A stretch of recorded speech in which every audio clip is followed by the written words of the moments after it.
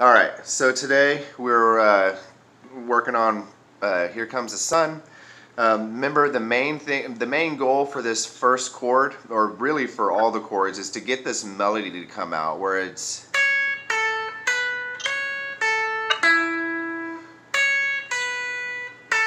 right. So as you're strumming through it, you want to try to be able to hear that. So it's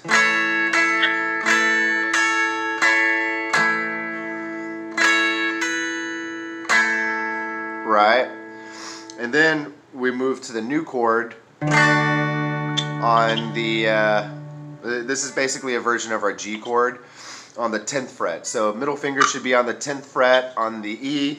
Ring finger should be on the 10th fret on the B. And this is really important because we're going to be using our first finger for something else, right?